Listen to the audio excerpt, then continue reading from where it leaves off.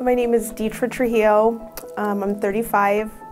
My drug of choice is pills, opiates, and I'm from Salt Lake City, Utah. It got really bad for me. I actually had went to treatment last April, and I got out and I did amazing. I did everything I was supposed to, but I'd been in a relationship since I was 16, so a 20-year relationship, and when I'd gotten home, my boyfriend ended up leaving me because I had spent too much time in the rooms and I was focusing on my sobriety too much. So he left me, and then a week later my mom died, and the circumstances, the pain, it was really unbearable. So it was hard when I first came to treatment. When I first came to treatment, I wasn't even focused on being sober. I just wanted to be alive, because on a daily basis I just wanted to die.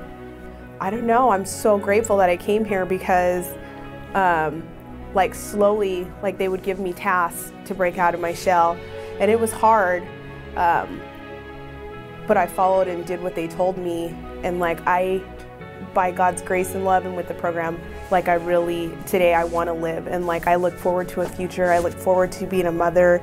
I really loved the services. I know when in my addiction and in my active using, I destroy my body a lot, so that's one thing that I really took advantage of was the services. I did a lot of acupuncture, massage, physical therapy, and so not only was I focusing on healing my mind, but healing my body as well, and I think just healing both of those at the same time, I feel healthy today, healthy physically, but then also mentally and most importantly, spiritually. And I do like how they incorporate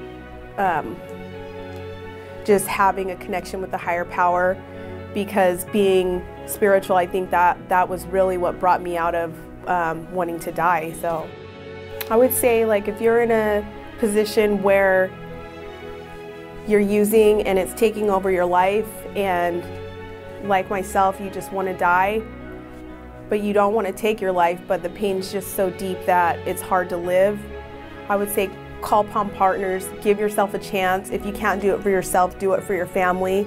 When you do come here, believe me, the love will burn you out, and if you can't love yourself in the beginning, there's so many people here that will until you can love yourself. If you or someone you know is struggling, call 888-508-7072 now. That's 888-508-7072.